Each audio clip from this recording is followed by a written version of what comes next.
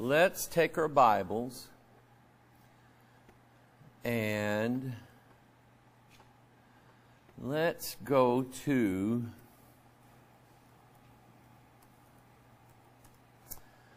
to 2 Samuel. Go to 2 Samuel. Appreciate everybody being with us this afternoon. Appreciate God giving us a good message from His Word this morning. I enjoyed it. Preaching it. I did. I like it when God takes over. I do. I'd rather it be that way than any other way. I know some preachers, I'm just going to be dead honest with you. I know some preachers with some pretty inflated opinions of themselves. And that's really a shame, because if every preacher would be honest, and there are some that are, they would have to admit before everybody just how dirty, rotten, low down they are. Preachers are not anybody any different than anybody else in this world. God picks them, I think, because they are weak, not because they are strong.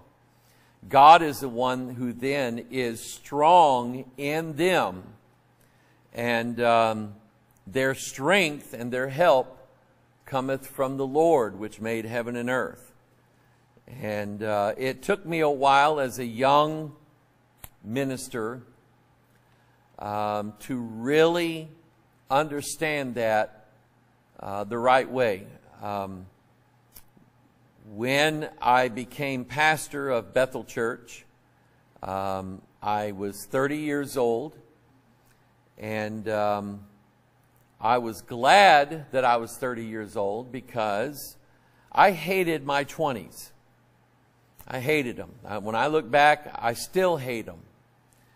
And so when I turned 30 in May 30th of 1996, it was that November that God allowed me to step inside the pastor's office and assume the role of pastor. It was not something that I wanted, even though I was like an assistant pastor. I didn't want it then. And we actually formed a committee. You remember that, Rose? I think you were on it. We formed a committee to find a preacher. And one of the preachers that we tried out, I don't think he ever preached for us. He had a meeting with us. His name was Brother Steve Reeves, and I've known Steve Reeves for years. He's a great guy. Him and his wife were missionaries. I think they were missionaries to Spain at one time, and Steve, like I said, was just an outstanding guy. You just didn't find any better than him. And so we called him. He said he was looking for a church to pastor, so we called him and we had a meeting with him, and we asked questions and he asked questions and so on. Now, I didn't know it at the time, but when him and his wife drove off after leaving that meeting, he told me later on, he said, my wife and I got in the car, and as we were driving up the driveway to get on American Legion Drive, he said, we both looked at each other and said, Mike Hoggard is supposed to be pastoring that church. He just don't know it yet. They did. They said that. And one guy that we called, I can't remember his name, and if I did, I probably wouldn't give it out, but he was looking for a church. And I said, okay, well, he said, be honest with you, I'm actually looking for one in your area. And I said, well, why is that? And he said, I'm looking for a church down that way because my mother is in a nursing home, and I want to be there close to her, and so on. And I didn't get really mad about that, but I just said to myself, I think that's the wrong reason. I think it's the wrong reason. And so we didn't interview him. We didn't talk to him much. One pastor, I remember, he was looking for a place to retire. And I'm going, well, okay, you take this church and you're going to hang on to it till the very last, and then you're going to leave it by retirement. And so nobody sounded right. Nobody sounded like they were, nobody called and said, you know, I have had your church on my heart for the last couple of years. I know what's going on there with your former pastor, and I just have been hurting for you guys. I've been praying for you guys, and you know, I just want to come and preach a couple messages for you, and just let you know that I'm praying for you and I hope God works everything out. Nobody ever called us with that. So we just basically, we stopped looking. And God kind of grew me into the decision to stay. But anyway, I'm glad that He did. And so that way, in case my mom goes in a nursing home, I'll be close. It'll be a church I can retire from. And no, I'm just kidding. All right. What did I say? 2 Samuel chapter 7. I feel led to do this, and I'm going to do it and teach you what I've learned. And I'm going to teach it. I'm going to teach it to you why I learned it. All right. The target verse is verse 14, but I want to go back before that. I want to go up to verse 12. So I will very generously put that up on the screen for you, verse 12. And this is God now speaking to who? Does anybody know? Who is God speaking to in this passage? No, not Jesus. David. King David. King David wanted to build the temple. But God wouldn't let him do it. For what reason? Huh? No, not for that. Do what? Thank you, Mama Michael. By the way, she's got a birthday. At the end of this service, we're singing happy birthday to Mama Michael. All right? But she's dead on. His hands were full of blood. God, because David was a warrior, David's job was to destroy the enemies that Israel had. So he was a warrior. So, and I want you to picture this in your mind, that David and Solomon are a picture of the first and second coming. At the first coming, Christ wants to set up the tabernacle of God, the temple of God, but he can't because he's a warrior and his hands are full of blood. And he's all about defeating all of the enemies. Meanwhile, Solomon, or as they say in Hebrew, Shlomo, his son, Solomon sounds wiser, doesn't it? Shlomo sounds like an idiot. You Shlomo, you. No, Solomon is Christ's second coming. Because there's a number there. The number is 1,000. And in Solomon, what does that number represent? 700 wives, 300 concubines. 1,000. Solomon represents the era of peace because Solomon didn't have to fight any battles. And when you don't have to fight battles, then you've got a lot of time on your hands to handle 1,000 women. So he has 700 wives. I heard that, Chris. Yeah. 700 wives, 300 concubines. And he had to handle all that. Okay? And And we know that Solomon wasn't perfect, but Solomon represents the era of peace. We know that other nations came and brought gifts to Solomon. And those gifts were given to Solomon because they didn't want Solomon and his armies, who were raised up by David, to go and kill him and take over their kingdom. So they knew then to pay a tribute to King Solomon, and that was a tribute guaranteeing, we're at peace with you, you be at peace with us. We don't want you coming because we're probably going to lose. So Solomon represents the second coming of Christ, where he establishes peace, and Solomon gets to build the temple of God. Okay? And that's what that's a picture of.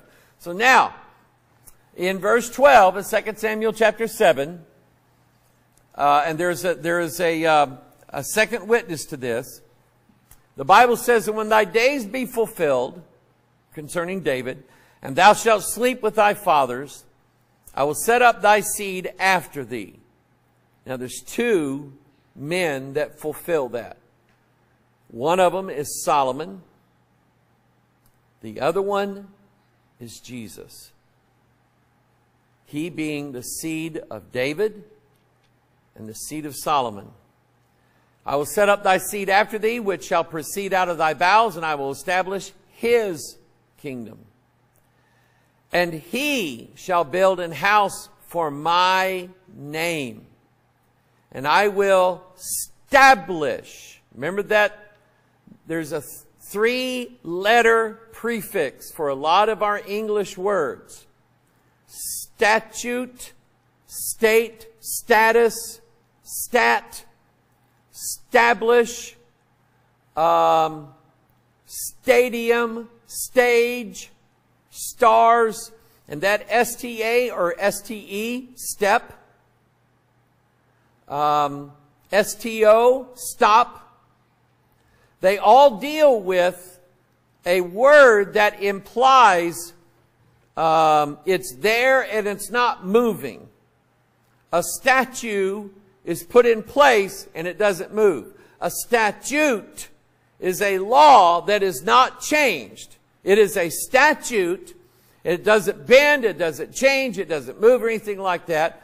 A stadium is where people go and they sit down and they watch a show or whatever, and so on and so on. But that's that root, STE or STA or STO. The word stop comes from that. Stop is a stop sign, and we stop our steps at the stop sign. All right, now, he will establish the throne of his kingdom forever, and I will be his father, and he shall be, notice this, he shall be my son.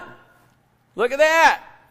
So he's speaking of Solomon, then of Christ.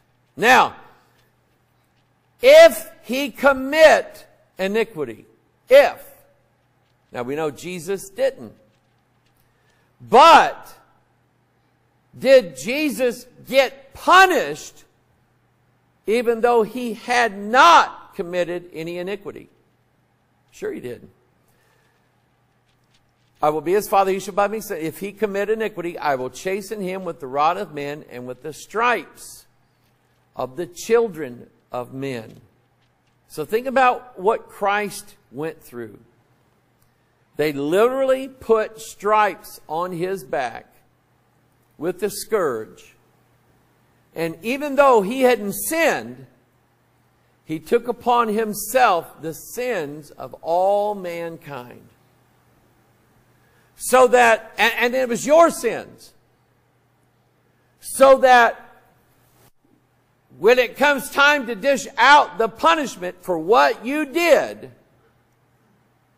because God doesn't believe in double jeopardy, and he never ever puts anybody in double jeopardy, we can rightfully say our sins have already been punished. They were punished on Jesus Christ. He now has taken our chastisement away from us. By his stripes we are healed. So, Speaking of Solomon, then it's speaking of Christ. So we'll chasten him with the rod of men and with the stripes of the children of men. Verse 15. But my mercy shall not depart from him as I took it from Saul, whom I put away before thee. So now we have a question. And this, I've taught this before under the idea of, can a saved person continue in a sinful pattern or a sinful life? Can a saved person do that? Truly born again. Okay? My answer to that is, he can sin for as long as he can bear the beating that he's going to get. And trust me, the beatings of God are things that when he does them, we never, ever, ever want to get back into that sin ever again. Make it so distasteful. Turn to Psalm 89. And I'll reiterate the story of my Uncle Jay. I liked my Uncle Jay. I thought he was a neat guy. But I didn't know this because I never saw him. But he was an over-the-road truck driver. And he was a chain smoker. Bad smoker. Smoked everything. Smoked all day. You sit in the cab of a truck. What else is there to do? You can't play tic-tac-toe. Can't watch TV. You're driving a truck. So he smoked. And he finally, I guess his health started getting bad or whatever. So back then they didn't have the patch or the gum. This is back in the early 80s, I think. So he went to this clinic. And this clinic, as part of his therapy, you know, they give him, I don't know what kind of medication they gave him. And they gave him, you know, some talks, you know, somebody teaching him about cigarette smoking and how to kick the habit and so on. But then they had a physical thing where they would take one of those big silver bowls, you know, like you mix stuff up in. And they filled it with cigarette butts and ashes from ashtrays. And then they would take a spritz bottle and spritz it all down and just make it wet. Nothing smells worse than that. Okay? If you've ever cleaned ashtrays, you know what I'm talking about. So anyway, they put him in a room and made him sit with his head over that bowl of wet ashes and cigarette butts. And then they put down 10 Lucky Strike cigarettes. No filters. Pure, unadulterated tobacco. And everything that goes with it. And then he was supposed to light one with his head over that bowl and suck it down as fast as he possibly could suck it down. Light the next one from the first one. Put the first one down in that bowl and then smoke that second one down as fast as he could go. Lighting one off the other, one off the other, one off the other. At some point, I don't think anybody ever made it to 10. At some point, you've had so much of that, he said, I thought my shoes were going to come flying out of my mouth. He was puking so bad. And there was a guy that I used to work with when I worked for Rondagonia, and he was trying to kick the habit, and I told him that. And he said he went home and tried it. And he said, now I didn't quit smoking, but they sure taste different. So, well, okay. But the idea is supposed to be that when you do that and you light up a cigarette, you're supposed to think of what that smell was like and how sickened you got from that. And of course, you were vomiting as a result of that. And that's supposed to alter the way your brain thinks about cigarettes. And my uncle said it helped. Because the next time I lit up, I'm remembering now that smell and, you know, him getting sick over it. And he said, I didn't end up finishing that cigarette. I put it out. And here's what I'm saying. God has a way of making His chastening so bad and so terrible in your life that you will never, ever want to do it ever again. Now, Psalm 89. Is that where I told you to go? Look at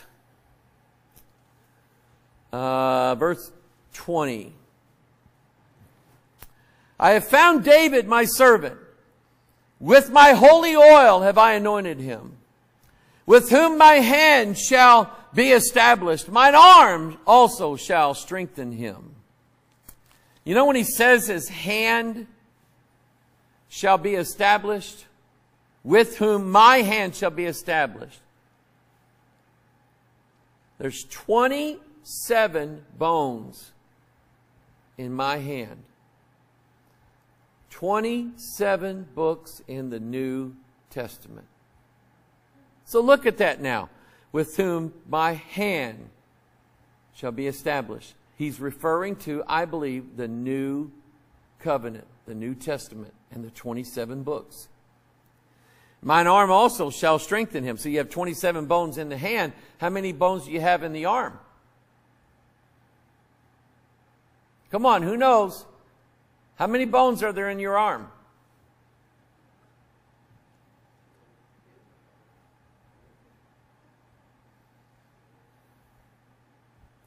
Radius, the ulna, 3. 27 plus 3 is, how old was Christ when he began his ministry? 30. Anyway, verse 22, the enemy shall not exact upon him, nor the son of wickedness afflict him. And I will beat down his foes before his face and plague them that hate him. Think about that, people. I have not seen the devil work as hard as he's been working against our ministries. But he is working very hard on our ministries. Very hard. So just keep that in your prayers. I will beat down his foes before his face and plague them that hate him. And it's all about, there are spirits and then there are humans that hate. They hate me. They hate me because I won't shut up about the Catholic Church, false prophets, false teachers, the true gospel versus the false gospels. I won't shut up. Verse 24, but my faithfulness and my mercy shall be with him, and in my name shall his horn be exalted. You see that where he says, my faithfulness and my mercy shall be with him?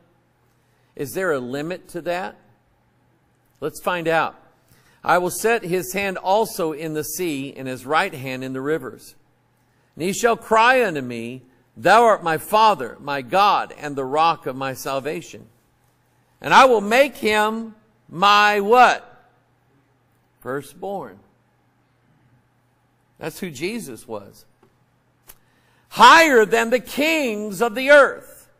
My mercy, here it is. My mercy will I keep for him forevermore, and my covenant shall stand fast with him. Now, if we look back at what he says here, He says, I will be his father, and he shall be my son. If he commit iniquity, I will chasten him with the rod of men and with the stripes of the children of men.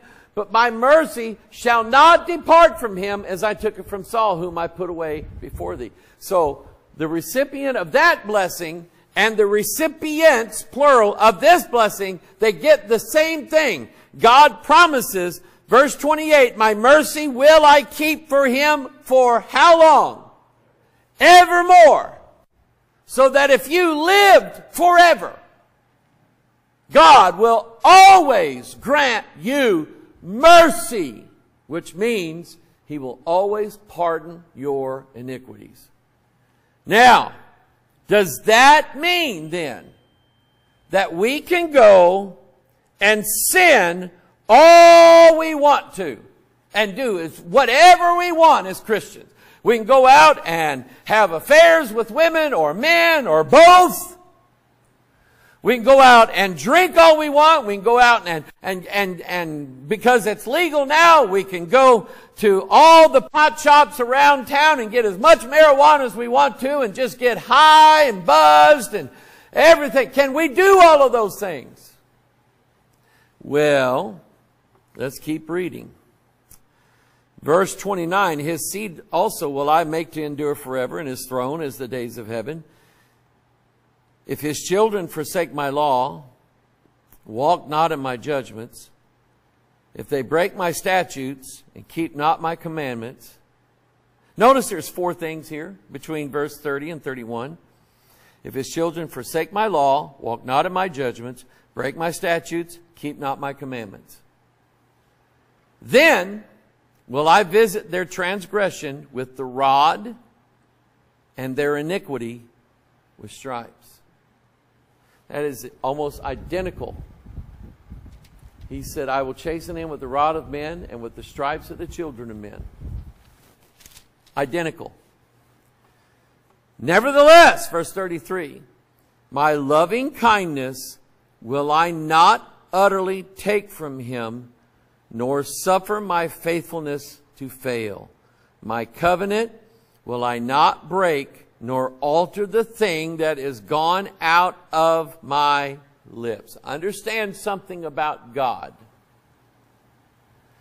If God made a promise, you don't have to ever doubt whether he'll keep it or not. He will. He always will. Then he says, verse 35, once have I sworn in my holiness that I will not lie unto David. His seed shall endure forever, and his throne as the sun before me. It shall be established forever as the moon and as a faithful witness in the heavens. Selah. But basically, so here's God here with a second witness in Psalm 89 to exactly what he said here to David in 2 Samuel chapter 7. Is that if his son, God says, I'll call him my son. And if he's got a sin problem, don't worry. Because I'm going to beat him. And I'm going to chasten him. And I'm going to make it so hard and so mean and so cruel that it will literally scare him out of his mind. And I promise you, he'll never want to do that ever again. Some people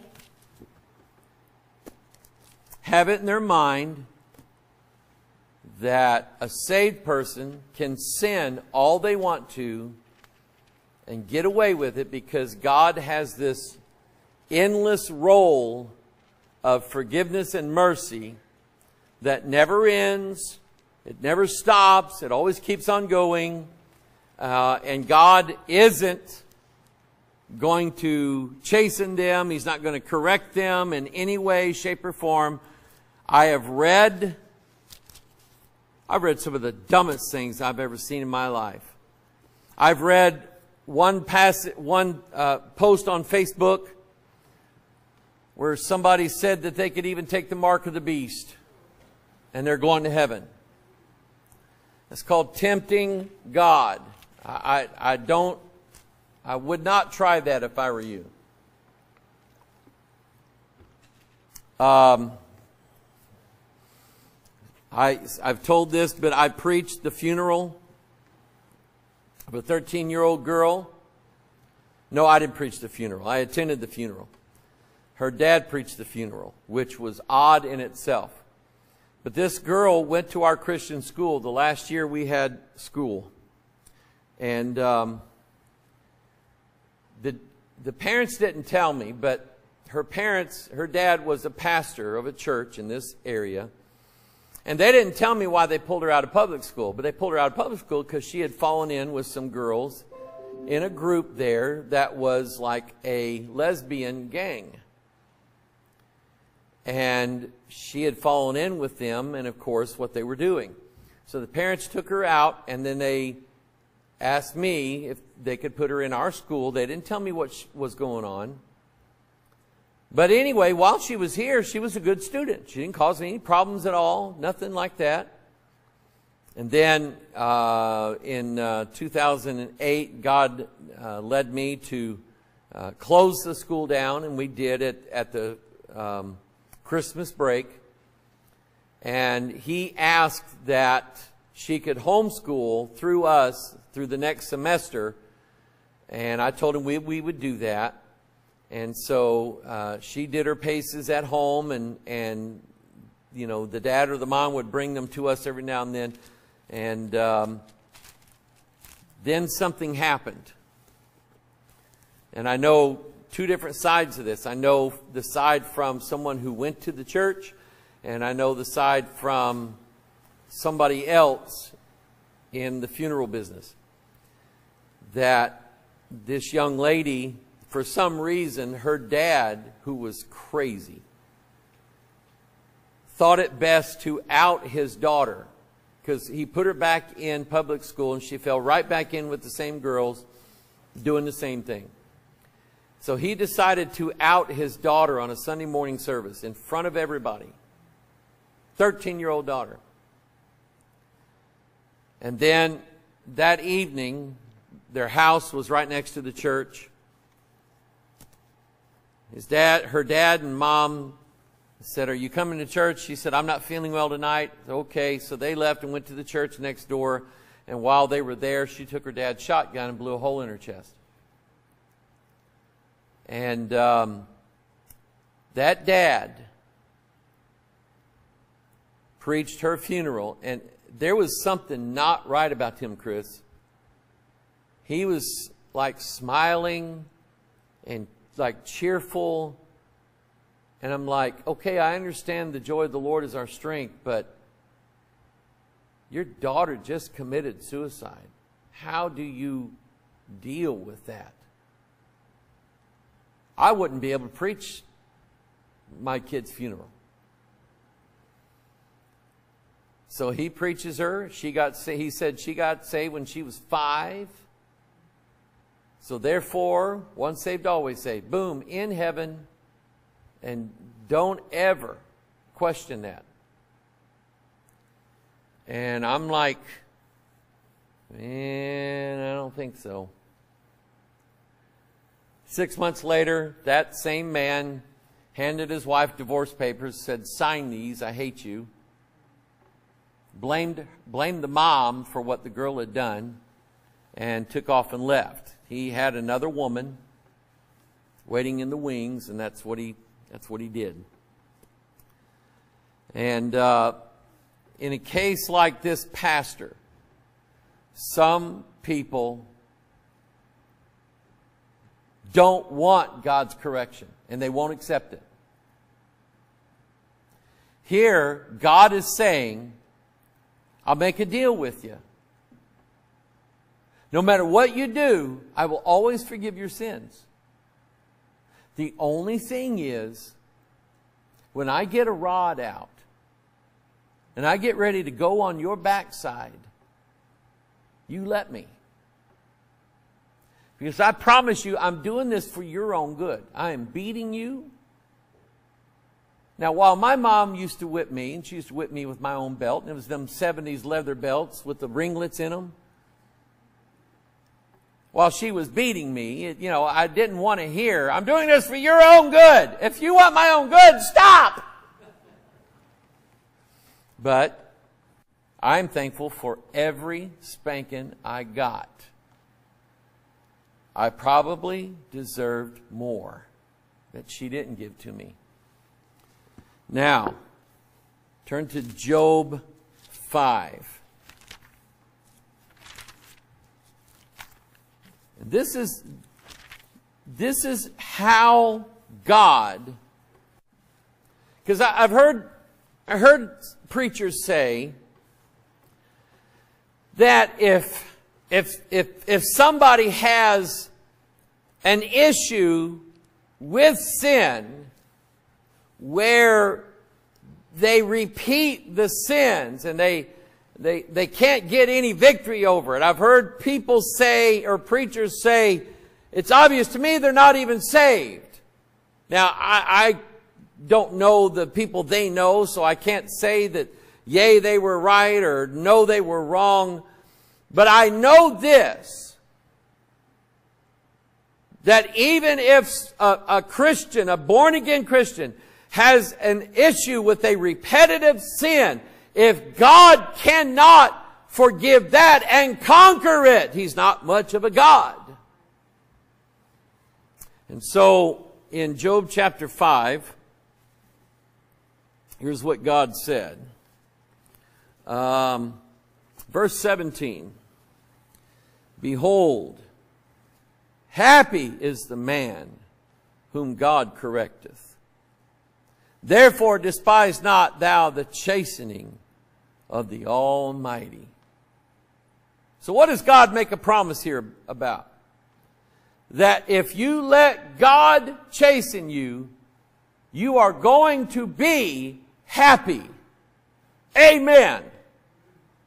And not despise, nor try to hinder or stop God from chastening you over your sins.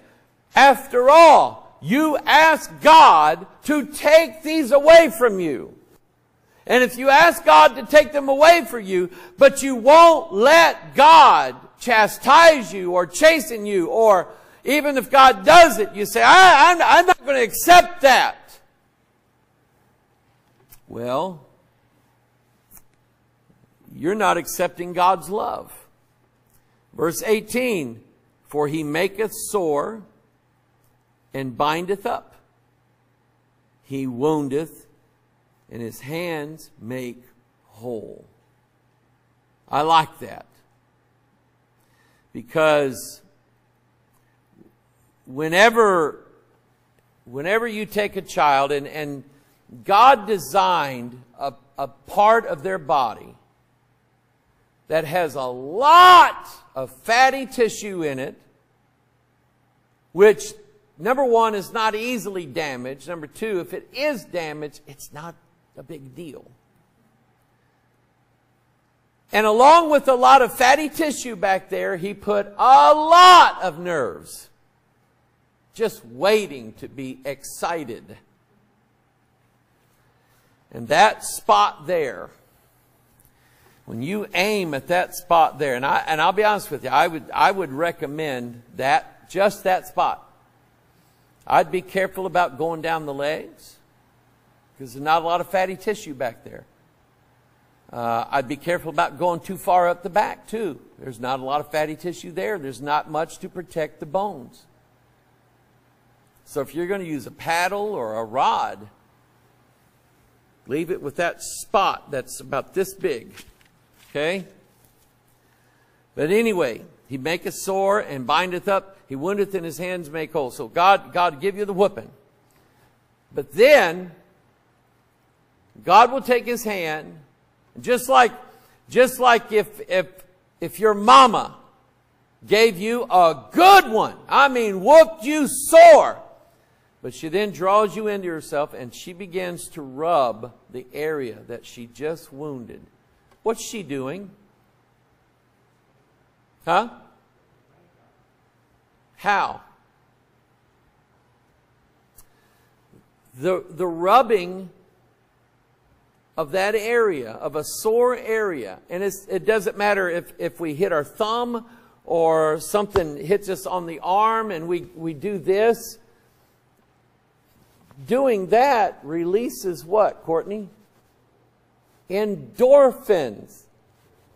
It's related to the word morphine. It's a painkiller. Your body instantly sends out morphine-like painkiller. In fact, there are people who have I don't know what they're called, but they're hot pepper parties. They will get the hottest chili peppers they can find, and they will eat them one after another to cause their mouth to just absolutely be on fire, because then their brain releases all these endorphins and they get high off of it. Matthew, I haven't told you this, but I've got some beef jerky on my desk that people from New Mexico gave me. And I will let you have it, because I ate one piece and I was angry for 2 hours. I mean, I was mad, angry for 2 hours because I had eaten that. It took me 2 hours to get that flame off my tongue. But anyway, let me move on. We're out of time. Okay? But that's what it means there. He maketh sore, he bindeth up, he woundeth, and his hands make whole. Here's God now caressing the area that he did. And what he's doing, he's releasing endorphins in you, a natural painkiller, and all of a sudden it don't hurt as bad anymore.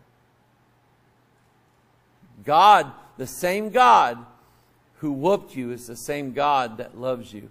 And this is how parents ought to be. It's one thing to whip your children, but it should be followed up at some point with the hand that takes the pain away. All right? Now, turn to Hebrews 12. And again, if the question in your mind is, well, if I'm saved and you say that I could sin all I want to, what does that mean? Does that mean that God won't do anything about it? He'll just forgive it and move on? Oh, no. Oh, no. God will love you so much, even more so than your father or your mother. My dad never laid a hand on me. It was my mom always. That gave us a whipping or correction or whatever. And with me, it was for all kinds of things. Burning the tree house down, setting the woods on fire, throwing rocks at the neighbor's car and busting his window out. Stuff like that. Bad grades on the report card, not turning in homework and lying about it. I mean, I got the whole gamut of whippings, okay? I got them for everything. Here's what God said in Hebrews chapter 12. Verse 3, for consider him that endured such contradiction of sinners against himself. And he's talking about Christ on the cross. And everybody at the foot of the cross was contradictory to him. Lest you be wearied and faint in your minds. In other words, he's saying if Jesus can go through this, then you can too. Verse 4, ye have not yet resisted unto blood, striving against sin. Verse 5, and ye have forgotten the exhortation which speaketh unto you as unto children. My son, despise not thou the chastening of the Lord, nor faint when thou art rebuked of him. For whom the Lord loveth, he chasteneth. This is what God now said to David. And what David says in Psalm 89, that if God loves me, he's always going to have mercy on me. And his mercy's never, ever going to depart from me. Which means that I can sin, ask God's forgiveness, and he will forgive me. Every single time. But does that mean I can do whatever I want to? It only means that if you can endure the chastening. And I promise you, God will make it worse every time. Whom the Lord loveth, verse 6, He loveth, for whom the Lord loveth, He chasteneth, and scourgeth every son whom He receiveth. By the way, it's Child Protective Services that says that if you leave a mark, that's child abuse. But that's not God. God said if you use a scourge and leave stripes on their backside, and God will know whether you did it in love or not. But if you do it in love, God's okay with that. But in the world we live in right now, if there's a chance that Child Services might take a look at it, then you might want to be careful. But chasten your children and don't hold back out of fear that DFS is going to take your kids away. Don't do it. It is still not against the law in the state of Missouri to spank your own children. It's not against the law. And I don't look for it to be against the law anytime soon. Verse 7, if you endure chastening, God dealeth with you as with sons, for what son is whom the Father chasteneth not? But if you be without chastisement, here we go, whereof all are partakers, then are ye, and here's the word, bastards, and not sons. And that word literally means what we think it means. It means that you have no right to the inheritance. The inheritance is eternal life. The inheritance is heaven. And if God, who tries to chastise you, give you a whipping over your sins, if God is trying to do that and you won't let Him, God may just say, he's a bastard. And he's not my son. He cannot bear my name. And this idea goes back 1,000 years or better, or maybe 800, 600 years back in England and Europe and places like that where inheritances, were important. When people owned large tracts of land and so on, and who was going to get that land is going to be a certain son. But if that son went against his parents and became disinherited, then that he became as a bastard, and then the father would find someone else to give the inheritance to, which is what God did with Israel, with us. He disinherited Israel and He brings us in, and now we're the sons of God. And so He says, furthermore, we have had fathers of our flesh which corrected us and have given them reverence, and we gave them reverence. Shall we not much rather be in subjection unto the Father of spirits and live? For they verily for a few days chastened us after their own pleasure, but He for our profit, that we might be partakers of His holiness. So there it is right there. God is whipping the desire of sin out of you. And He knows how to do it. Let Him do it. And then He says in verse 11, now no chastening for the present seemeth to be joyous. It doesn't.